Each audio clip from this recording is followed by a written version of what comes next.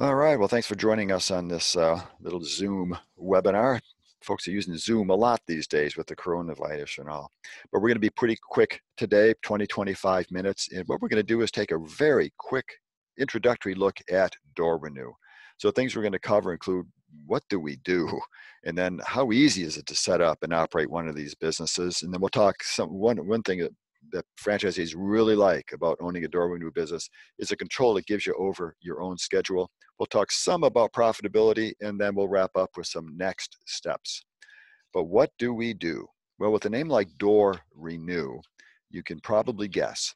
And we chose that name specifically because we did want to have a name that described what we do. So if someone sees your vehicle, they see your hat, they see your yard sign, they see your sign when you're working on a project. They know exactly what you do. It's not like AJ and Sons Inc. and you have no clue what they do. No, we wanted a name that instantly and quickly describes what we do. And so as you can see, we refinish doors. And so you can see 4 pictures there, 2 before and after slots. The one on the left is actually a fiberglass door. The other one on the right is a commercial job. It's from a church, and that's a wood oak round top. And we are primarily refinishing only the exterior surface of the door. One of the questions that people often have when we're talking to them is, first of all, they're not convinced that there's enough doors in their area. They say, are there really enough doors? And then when they hear we're only doing the exterior surface, they think, hey, you can't make a living out of this. You can't replace your income. Well, believe me, there's a lot more work out there than you might think. Those were exactly questions I had when I started getting into this. But there is a ton of work out there. It is a very underserviced niche. In a business, they say the riches are in the niches. And so we're carving out and we want to monopolize the niche of refinishing front doors. And there's a lot of them out there. And it's very underserviced. Painters don't want to do them. Residential repaints, res repaints, as they say, they want to get in there and spray, you know, and just paint. They don't want to do anything to do with stain because they're not set up for it. You can't blame them. And there's very few people that do it. I would encourage you to Google and just look up, who's refinishing, restoring, refurbishing, renewing doors in your area. And chances are you'll see a lot of garage door companies. They buy a lot of AdWords on Google because if someone can't get in or out of the garage, that's an emergency and they want to be at the top of the list. But chances are you're not going to see that many people that refinish doors. There are some, don't get me wrong. It's there is some competition, but it's very minimal and it's a very underserviced niche. And also, you do not need to be a painter. You don't have to be a woodworker, a cabinet maker, or a carpenter to do this sort of work. We can train you in how to do this, and we'll talk a little bit about training as we get on this slideshow a little bit. But I would encourage you, one, to check in your market to see who's doing this, and then two, as you're driving around, look for doors that need work, and particularly pay attention to the bottom third of the door. That's what gets the most exposure to the elements, is in the worst shape. And at the end, I'll talk a little bit about the market, and you're going to get a feel for where to look for those doors, because most people think they have to be old wood doors. Not so. We'll talk about that a little later. When you're starting a business, I'm going to encourage you to get one that's easy to operate. And so we designed Door Renew with that in mind. We encourage franchisees to start in your garage. Keep your costs down. Don't pay rent if you don't have to. Put that money in your pocket. Use what we say the customer's money. We're going to get a deposit when we start the job. In your very first job, you could conceivably, we don't encourage this, but you could have no supplies at all. Get that customer's deposit on your way back with their door. Stop at Home Depot, get the things you need to get started, and you're using the customer's money. Similarly, once you start getting a flow of work, you might need more space, you might need more of this, you might need more of that. Now you're using the customer's money. You're not pulling from your savings or whatnot. But we will encourage you to keep your costs down. We've designed the system both on the startup and operation to keep costs to a minimum, put most money into your pocket. My brother Matt and I were the co-founders. He started this and then got me involved in it. We both have extensive background in franchising. We've both seen situations where people spend a lot of money to buy a franchise, but with the amount of money they put down to get it started and the operating costs and the time it took to get that to profitability, there were businesses that just the good business, perhaps profitable, but they never got profitable enough that they didn't need to keep putting that money back in the business to grow it. And the franchisee was not able to put money in his or her pocket, and that business folded. We do not want that. We want you to follow our system, and we have it all. We have manuals for everything. You can see there what we call the Right Start manual. That's before you even come to training.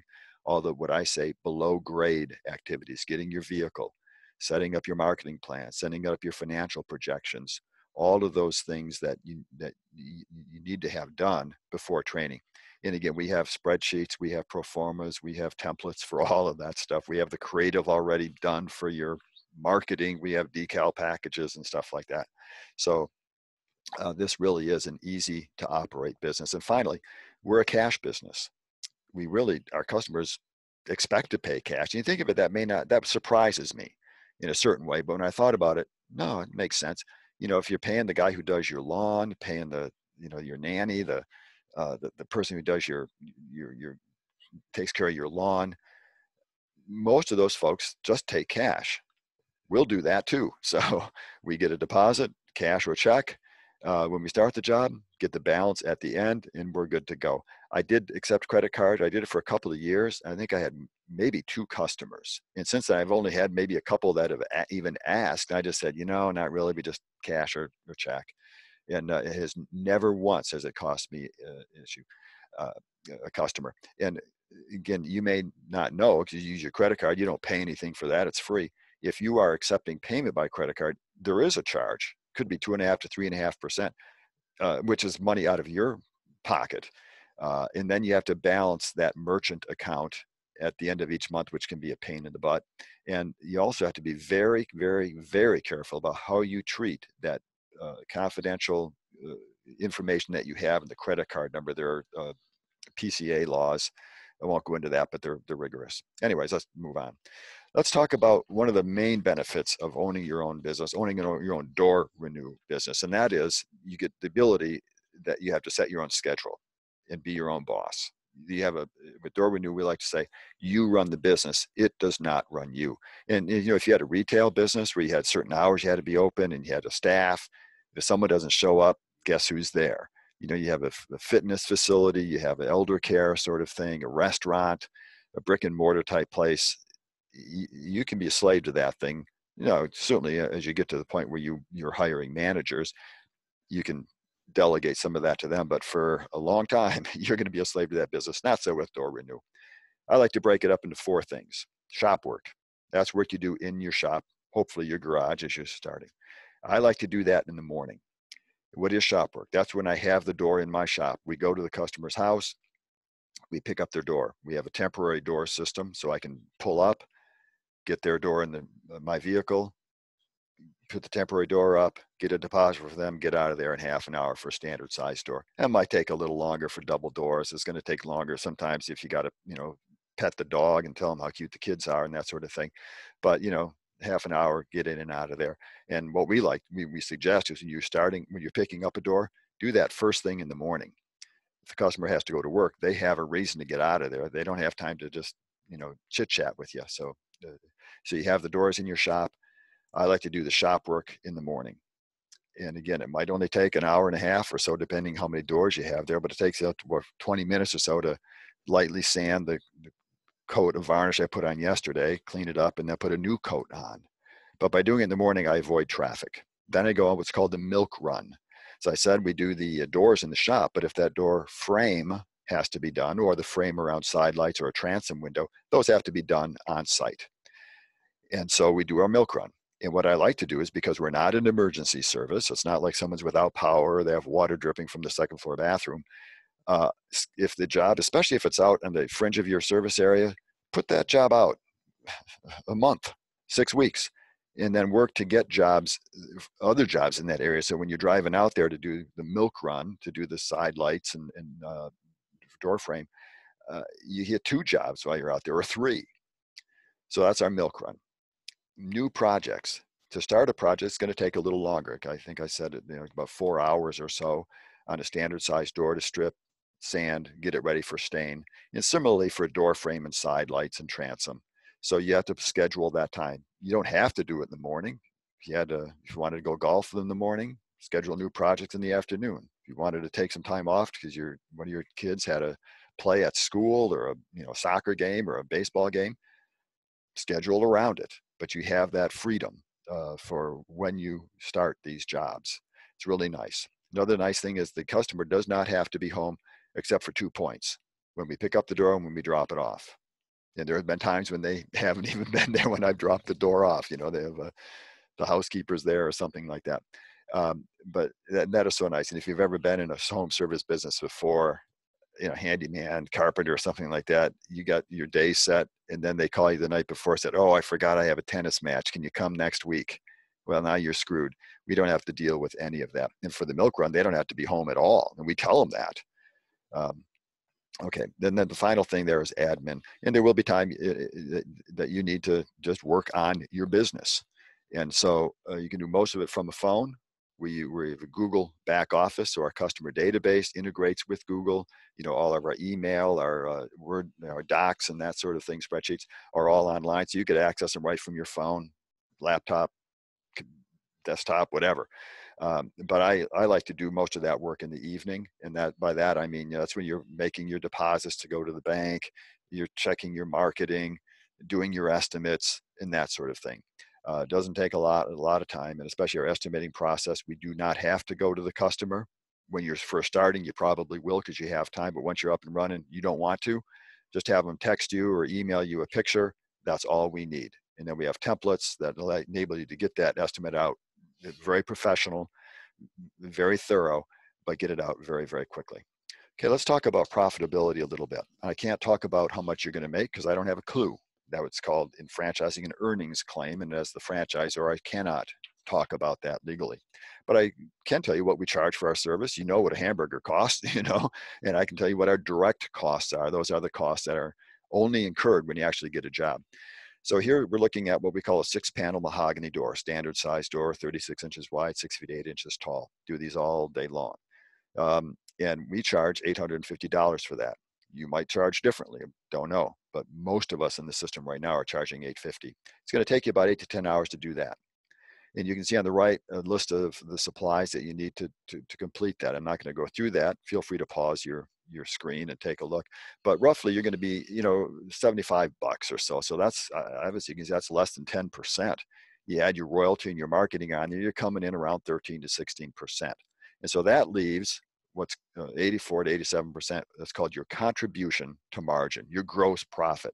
That's money that is available for other expenses, gas, insurance, marketing, stuff like that. It's also money that goes into your pocket. So you can see and do the math, what is that on an hourly basis? It's a pretty good rate. Let's take a look here at a double door, door with side lights. Again, the side lights are the vertical windows on either side of the door. The frame around those and the door frame needs to be done. You can see we're charging $2,000 for that. And the side lights and the frame is roughly the equivalent of another door. So it's like 2 doors worth of surface area, but we're charging more than twice. Why is that? Because we have some more time. We have to go to that job. So that's why we charge a little more. And you can see the time there is a little more than twice, 18 to 24 hours. The numbers are going to be about the same percentage-wise. I'm going to use about twice as much material, but that's to be expected. You have twice as much square footage. And you can see the percentages are going to come in at about exactly the same. And again, you would expect that. And it's nice when you get influx of work in the flexibility of the schedule, because I might have my shop full of doors, but I can still be working on more projects because I can schedule those sidelight jobs. I can do my milk run. And let's just take 2 examples here. It takes you about 10 days to do the door. Let's say you had $2,000 for one of these doors. You had $850 for one of the other doors that we saw. You're talking just under $3,000. But how much time do you have in that? 30 hours or so? That's not a bad hourly wage. And you can do multiple of these doors. You don't have to do just one of each at a time. You better not, because there's more work in your market. Okay, let's talk about next steps. We'll wrap things up here. A franchise disclosure document, or FDD, is standard. Every franchisor has to have an FDD. It's regulated by the Federal Trade Commission, and it has a very similar format from one franchise to the next. If you're at all interested in finding out more about DoorRenew, let me know. You'll see my contact information in the next screen, and I'll send you our FDD. It's a legal document. It's not super exciting, but it's required. Then if you're interested in taking the next step, we would encourage you to attend a discovery day. Right now, we're scheduling one for Monday, May 4th. Again, that probably will shift because of the Corona thing. But right now, we do have one on the books. Then keep in touch and let me know. But that's where we unlock the doors, we pull back the curtain, have you come down to our training center in Cincinnati and just show you how we do everything. So you can really envision yourself doing this. If you want to move forward, then we'll enter into training. And that'll start with Right Start, where we're doing those below grade activities. Once you get those done, we'll schedule a training week in Cincinnati, and we take a week to do that. And we focus exclusively on door refinishing. We work things out so that your marketing is actually hitting the week you're at training. So that calls that come in, we can coach you. We can have the customer send you a picture. We can just role play with you what to say, how to prepare the estimate, get it out to them, and hopefully you land a couple of them. And you see you're in training, you're learning what to do, landing these jobs, and then next week you can start on them. So you apply what you learned. And then what we call the launch phase. When you leave training, your mind is gonna be pretty full, and you're gonna have a million things coming at you. And so we want you to launch very well. So we have a 4-week roadmap where this week, these are the important things that you must focus on. And we'll be coaching you on the phone and text and stuff like that. But we have it all written out too. We have a roadmap this week, next week, the week after that, and week after that, just to help you keep focused, pay attention to what's important, get your business launched and get it going. At the end of that, and once you've done a few jobs, we'll come out and spend a couple of days with you. By then, you have more experience. You've encountered things we couldn't possibly have covered in training, and you'll have a million questions. We'll have a million answers, and it's just a great visit. And you really kick things up a notch. Okay, we're going to wind things up here. You can see there's our contact information. So let us know if you would like to get the FDD, and then if you want to attend a discovery day, and we'll get you on the calendar. That bottom right slide, you can see the market segments. I mentioned this earlier in the presentation. I thought when I first started hearing about DoorRenew from Matt that they had to be old wooden doors, and boy was I wrong, because I wasn't seeing many of those in where I live, and I didn't think it was. I thought a nice hobby, Matt, but I can't replace my income because I don't see that many doors. But if you can, maybe you have to pause and expand your screen. But let's take a look at a few of them. One is the condos, upper right-hand corner. Who would have thunk it? And they probably, they may not even show up as a qualified household or a target household for your demographics. But I tell you, I love doing condos because they're close together. If you're there doing one customer, the neighbor on either side and the 5 across are going to be looking out their window and coming over and asking you for all kinds of things. And I have this one condo association, Blue Heron, and I'll bet I've done 15% of those doors already, and they got more lined up. Fiberglass, you can see that is the next one. I never, people buy fiberglass door, they think it's maintenance free. Well, the door's not going to warp. It's not going to, rot, but the finish is going to be on the same maintenance cycle as about a wood door because it's exposed to the sun, the UV rays, the elements, the humidity and that sort of thing. And I love doing fiberglass doors. They're good, but they're a ton of work. There's a ton of work in fiberglass doors out there. The historic, those would be those old wood doors. You can see that's next. And I love doing those because those doors, you can't go buy slab door at Home Depot, Lowe's, or the lumber yard. Those are custom doors are often unusual size, real thick, a little wider, a little taller. And people love them. They don't want to replace them, even if they could. So when they find somebody who can renew it, finish it, they're delighted. Churches, you can see, is another one. And we've done quite a few churches. And if you get a church, it's not just one door. It's 6, 7, 8, 11, something like that. Garage doors, I personally don't like to do them. So I don't. But you have nicer neighborhoods have the wood garage doors, and they get beat up just like the front door. Then you can see that middle bottom is architectural. These are on your very nice homes, but you'd swear that the home was built around the entryway. These people, there's no way they want to replace that door. They love it. And they'll pay a pretty penny to have that thing replaced, because to replace something like that you're talking tens of thousands of dollars.